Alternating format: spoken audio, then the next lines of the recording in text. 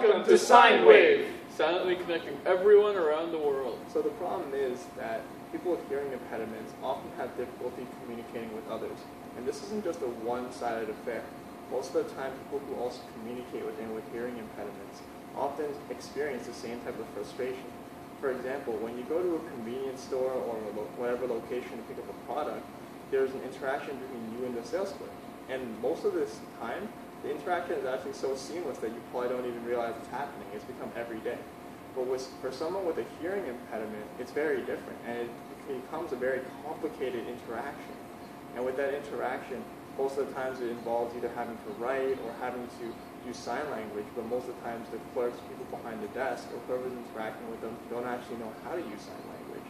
So the problem that we're addressing here and the target market that we're really catering towards is not only people with hearing impediments, but we're also catering this app towards people who interact with those with hearing impediments to simplify both sides of the interaction and allow a smooth communication. So, let's talk about the market size that's available to us. There are 360 million people worldwide that suffer from hearing impairment, and 70 million of those people currently know sign language and use sign language regularly. And that means that 1% of the total population of the world actually uses sign language. That's a very large amount. And they use their sign language on a day-to-day basis. They go around talking to people that they need to. But if they were to talk to a new person who doesn't know sign language, they would really have no way to communicate. As a result, we need to figure out a way to solve that problem. If you're an average person who does not have hearing impairment, you would not be able to communicate with those people. And if you want to solve that problem, you'd have to go out of your way to go to a school to learn how to talk in sign language, or learn it yourself, which would be long and arduous, and it just wouldn't be worth the effort. But since such a large percentage of the people in the world do have hearing impairments, we feel that we can capture a larger percentage of people than we normally would have imagined for this. Currently, our projections state that we can capture 10% of the total number of people that have hearing impairments as our potential market for this device. So that, say you do have hearing impairments and you want to be able to talk to somebody, you can just load our solution and give it to them so that they can understand what you're talking about. And so, in total, we project about 7 million users that we hope to get when we go to market with this idea. Let me introduce the management team. Let's start with me, Frank. I'm the Chief Expense Officer. I bring a lot of qualities to this team. I'm a jack of all trades. I'm from systems design engineering, and I've done just about everything in every type of industry that I could possibly do.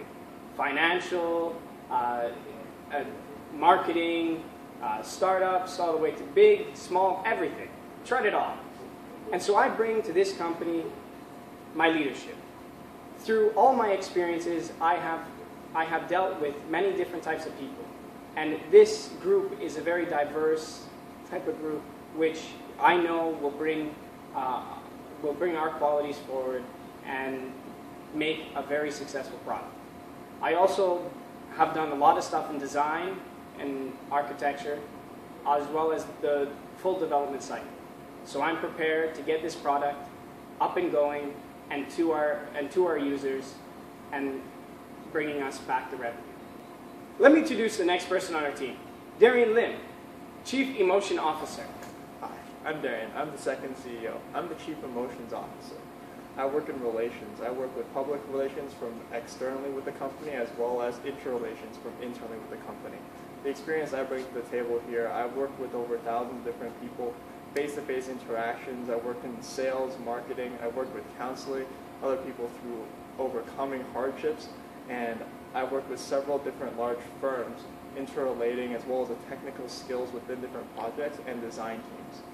And with these skill sets, I'm here to make sure that our company establishes, develops, and maintains strong, lasting relationships with our customers as well as other large firms and businesses that we're working with. And I'm here to make sure that our company really stays on the path to success. Let me introduce you to the next member of our team, Sachintan.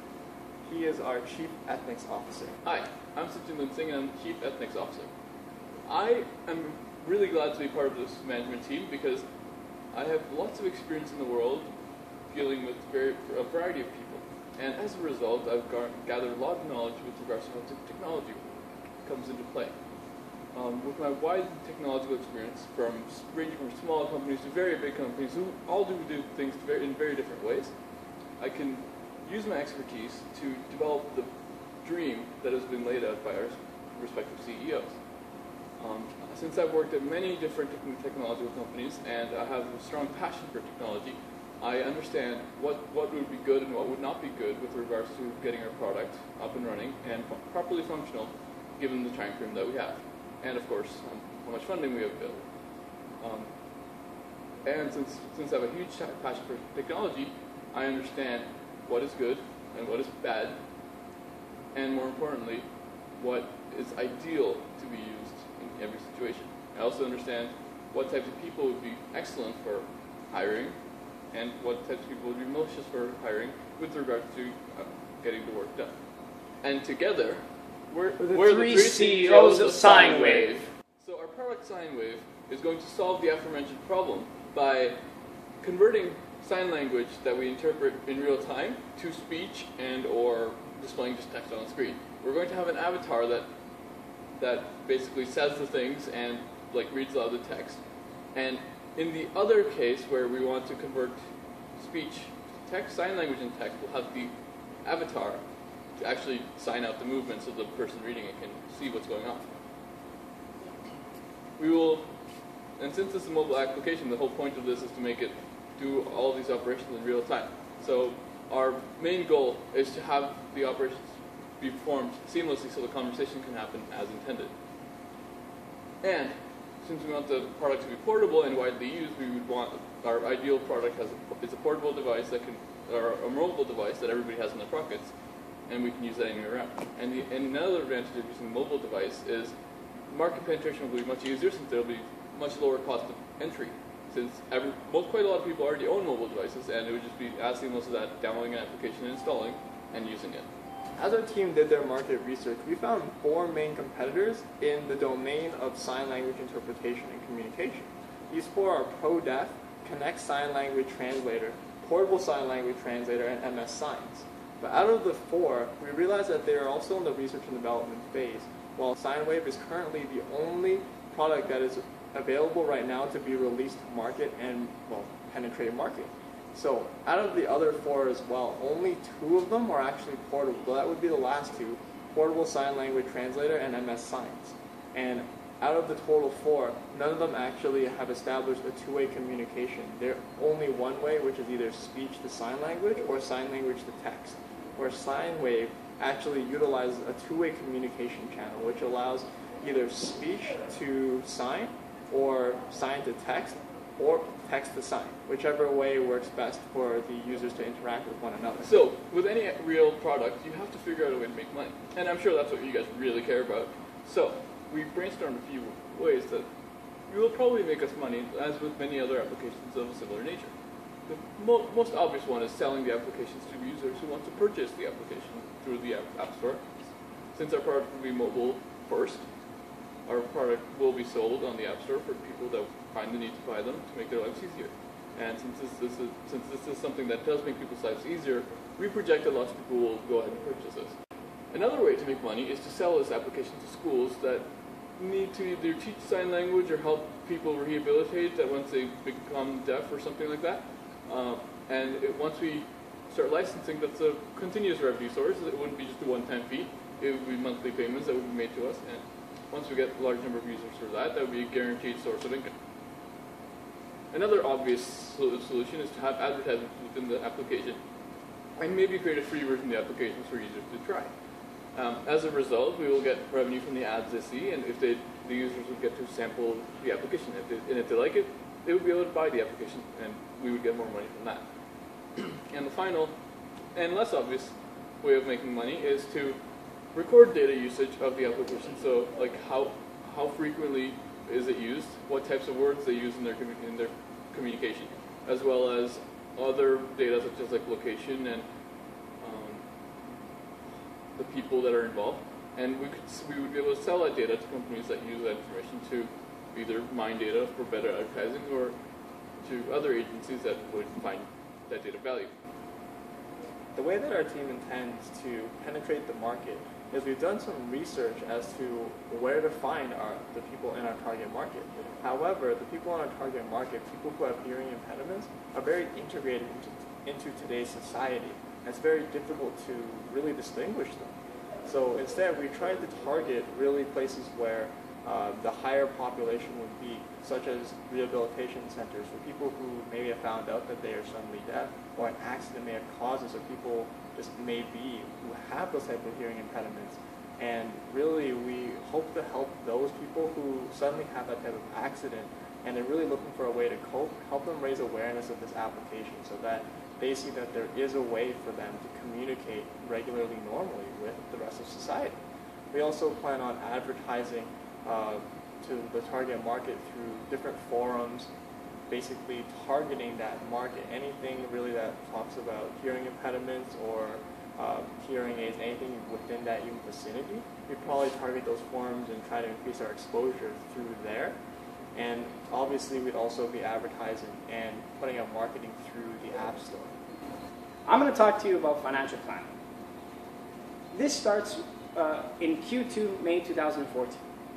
This consists of the initial product development, which is starting a team of engineers and acquiring the materials to do that beta product.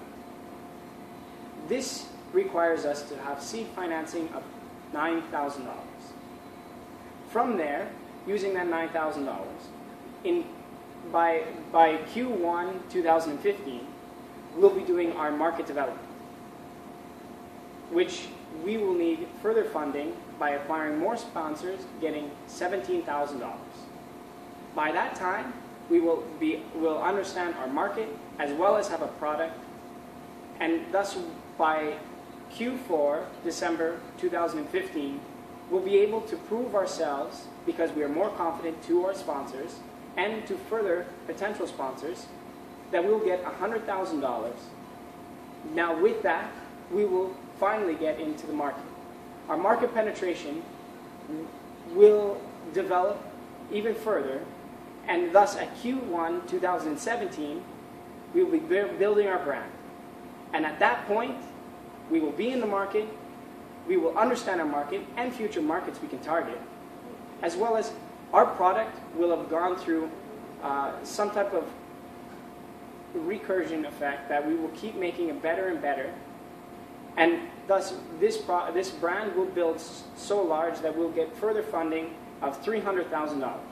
And with this, we will own our product and potentially future products to come. Well, another question on your mind is, how are you going to get return on your initial investment? Well, through this product cycle of 3 years, we will be having a really solid product that will give us return after the first 2 years, and especially once we're building our brand after 3. So we expect that you will get your return after roughly about 3 to 5 years with interest. And from there, we will also be building our company and building it bigger and bigger to introduce new products in this problem space. And as we introduce these new types of products, you will get the initial picks on which ones you want to go to market.